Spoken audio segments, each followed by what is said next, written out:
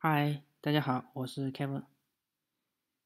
如果大家关注我的 YouTube 频道 EasyPi 的话，肯定可以学到很多关于科学上网方面的知识。今天我就来应用一下。我打开我的 WiFi 列表，除了我自己的 WiFi，还有隔壁邻居的，另外还有一些引起了我注意，就是一些免费的 WiFi，它没有密码保护。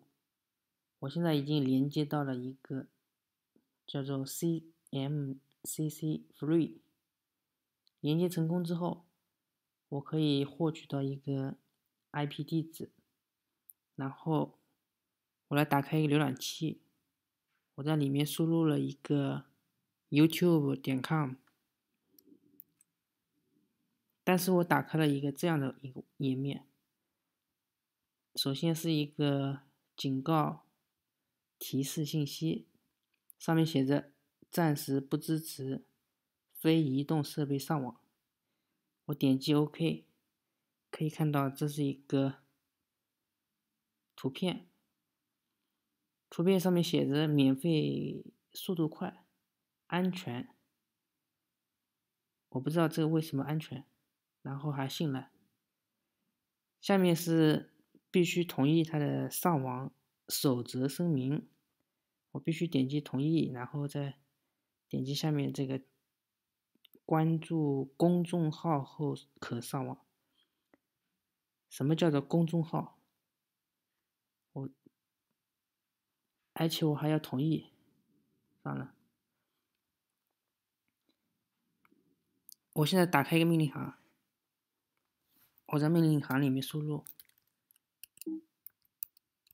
start 我的程序叫做 KCP Tunnel， 然后再打开另外一个程序叫做 Zero Sockets。我打开两个程序之后，会在我电脑上面开启一个代理。我再设置一下我的浏览器，我点击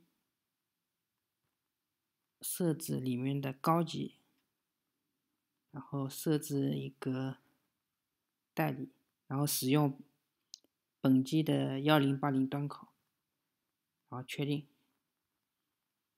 代理设置好之后，我再打开另外一个 tab， 在里面输入 facebook.com，